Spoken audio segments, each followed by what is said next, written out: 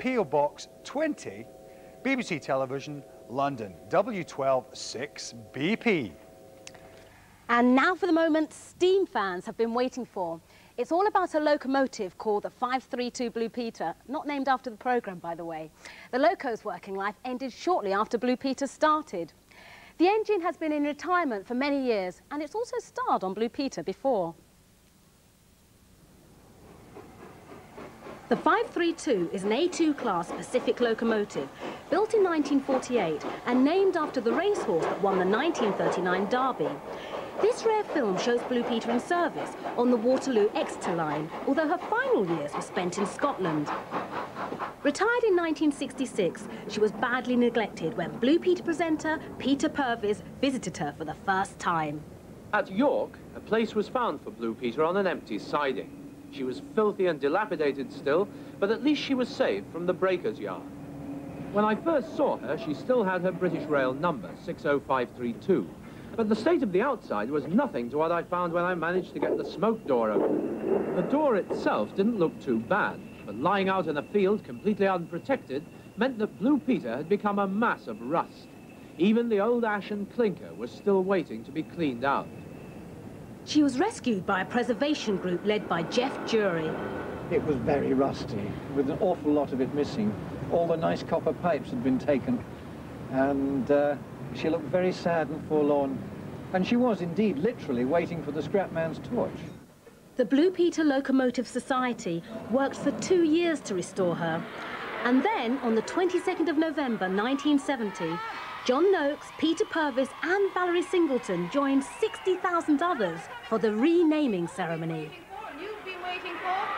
We're going to rename this locomotive the 532 Blue Peter. The big moment had come, and I pulled the golden cord.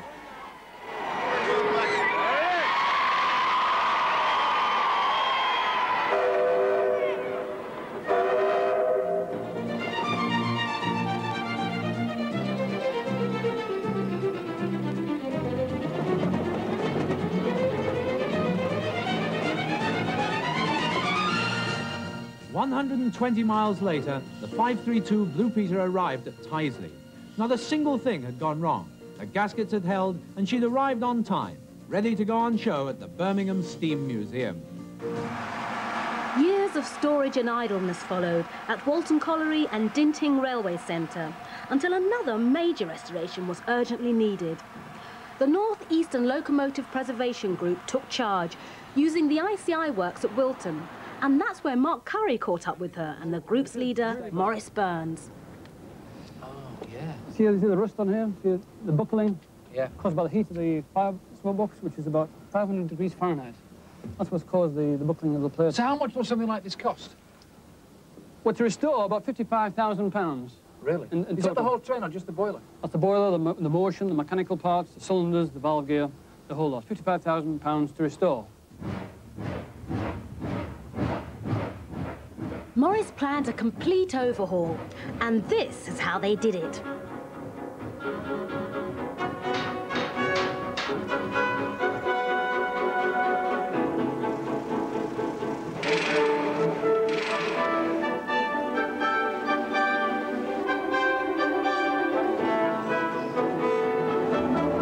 Here we go, chaps.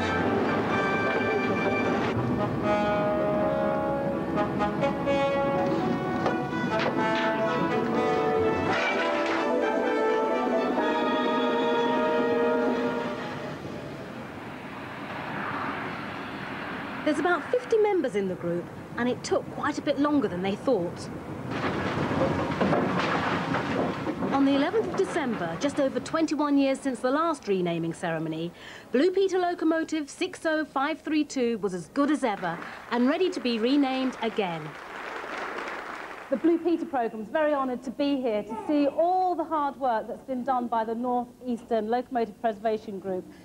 And I'm sure everybody here will agree that they've done an extremely good job. We'd also like to say thank you to ICI and the people at Wilton for giving Blue Peter a home and giving expert advice and help while restoration was going on. It has taken 5 years of very hard work, but it looks fantastic. So thank you again for everybody involved in the project. And now for the moment that I and all Blue Peter fans have been waiting for. So let's see if I can get this right. Yo, Blue Peter.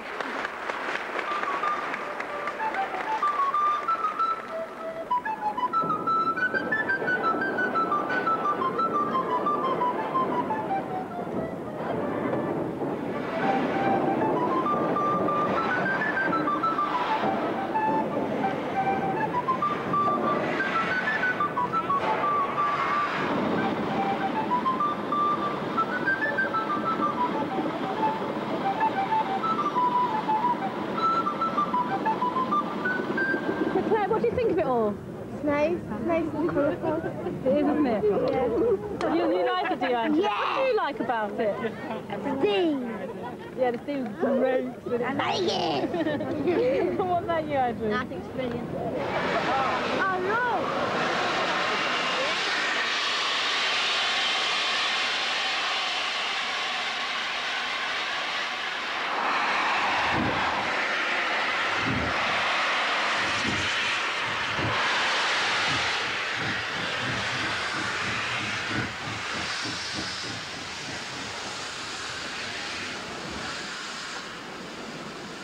We weren't going far, just 300 metres along the siding, but it was a proud moment for the volunteers. We're all mad, really. We're all like engines. I think men, machines are one of those things.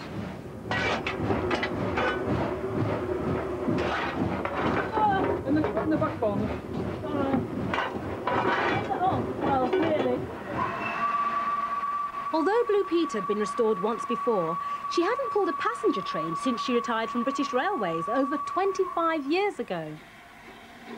Enter the North Yorkshire Moors Railway and a twice-daily run along an 18-mile track from Gromont to Pickering.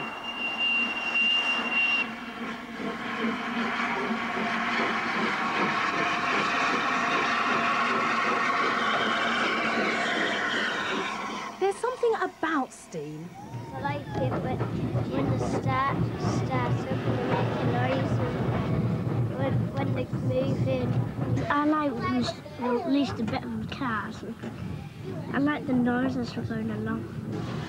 And I like the train where the big thing goes round and the wheels. Pistons. Yeah.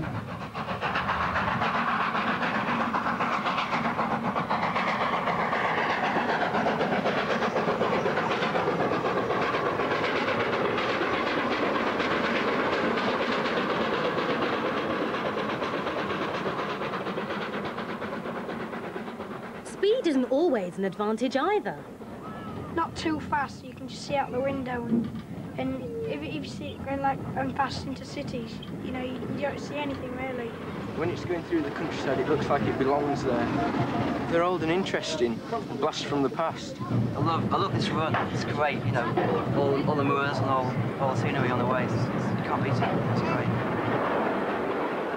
And if the volunteers have their way, there'll be many more excursions on other lines in the years to come. Steam grows on you, really. It grows on you. And when you get involved with steam and you maintain it, make it work, it's a marvellous experience to see it actually working like it is today.